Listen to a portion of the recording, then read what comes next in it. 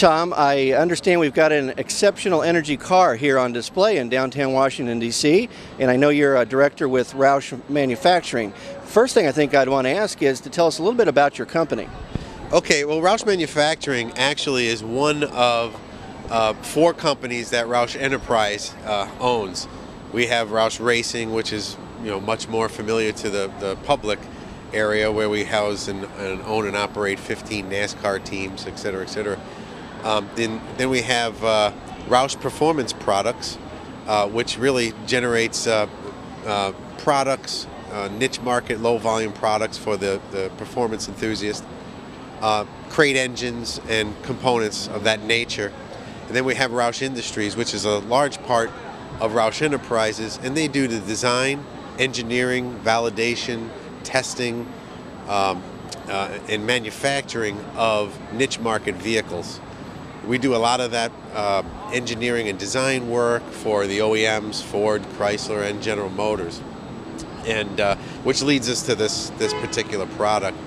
We were looking to utilize all of the resources that we have at Roush in the design, engineering, manufacturing domain to do something for the community. PERC actually sought us out with this particular opportunity. PERC is Propane Education Research Council, and they provided us a grant 14 months ago to do some work on the development of a light-duty vehicle that runs dedicated propane fuel. So we went to work. We looked at a lot of different areas.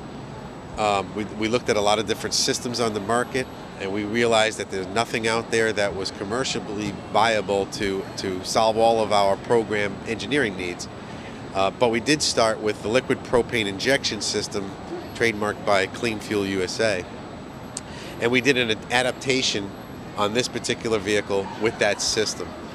And as we were developing it over the 14 months, not only were we able to integrate it into the design and development of the product, we actually created and handcraft brand new fuel rails that house the Siemens injector.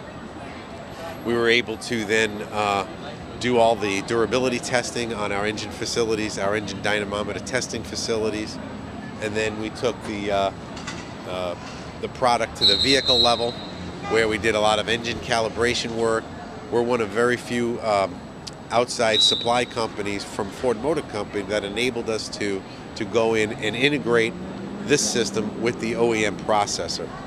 So we're able to get our functionality, our drive, and ultimately our customer satisfaction with a highly integrated project. So where are you at in the development of this product right now? Well, the product now is currently available for sale. We are currently had submitted our information to the EPA and CARB for certification of conformity, and we expect that process to take about 13 weeks or so, and the vehicle will be available as an 07.5 model year and an 08 model year. So tell us a little bit more about the truck and of course the fuel that it's able to run on. Really, the showcasing the technology is one of the features why we picked it up as Roush as the manufacturer, and we actually employ liquid propane injection. So we're taking a regular standard propane tank, propane vessel. It's a toroidal tank in this particular configuration, and I'll get to, we offer 2 different configurations. But the unique function of it is we put a fuel injection pump inside the tank, pressures in the neighborhood of 300 psi. That keeps the liquid under pressure and in a liquid state. We're able then to move that liquid under pressure to the fuel rail located on the engine and compress it to operating pressures of 200-250 psi, and we're actually squirting into the cylinder liquid propane. Instant vaporization, we're able to get a charge in there that can make up for any of the BTU deficiencies that propane has over gasoline, and we're able to get all of our power back for the 5.4 liter engine. So from a power delivery standpoint, gasoline and propane are identical in this system. Is there a best application for this type of vehicle, or is it pretty much broad type of use? Well, the unique function of the liquid propane is it is one of the only clean, environmental friendly fuels that is commercially available in widespread form. So the product isn't specifically designed for a fleet application or government or state fleets or individual propane fleets or anything like this. It can go down to the consumer and retail end of the spectrum. And I say that because a lot of people don't realize, but the infrastructure for propane throughout the United States is much more readily available than anything else. So you're in over 4,000, maybe 5,000 refueling stations in the United States, and it's available wherever you fill up your RV today. So.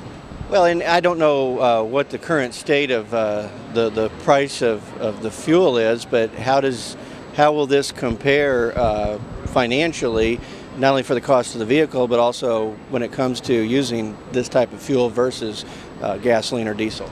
Good question. Obviously, gasoline prices today are up and over $3 a gallon, maybe $3.50 a gallon in some states. Propane consistently less than that. Clean Fuels is one of our partners in the system design here, runs outlets, retail outlets throughout the United States. And they sent me just recently their commercially available retail pricing for propane, and we're averaging about $1.95 to $2 a gallon. The government, through the year 2010, is offering a tax incentive on this particular fuel, 50 cents a gallon. So you look at the $2 a gallon it is currently, take 50 cents off of that, now you're able to run this at $1.50 a gallon versus your $3 a gallon for gas. So what is the next step, or where are you at in the process of taking this to, you said it's for sale, but kind of where do you go next from here? Well, I think the technology is such that it's proven itself that it could be widespread. It's very durable. We're holding the original manufacturer's warranty on it, so it's 3-year, 36,000 mile warranty. It's robust, it's durable, and I think the expansion into several more applications is mandatory and in our plans. So we're taking the base 5.4 liter V8 engine that's in here and expanding that into other vehicle derivatives like the F-250, 350, obviously would be a natural. We've already embarked on another program that'll look at the 6.8 liter V10 engine family for application in shuttle buses and that kind of activity. So it's a moving environment. And if people want to learn more about it and maybe get a chance to see some more information, find out more, what would they do? Well, you can always visit any of our websites, the Roush, www.roush.ind.com, Roush Ind, certainly house it. We do have a special unique website for this, www.propanetruck.us. We can gain a lot of information on the vehicle and product specs. Well, thank you very much. That's Tom Arnold, who's director of Roush Manufacturing, talking about a Ford F-150 that's on display here in downtown Washington, D.C. that runs on propane, which is exceptional energy. I'm Chuck Zimmerman reporting.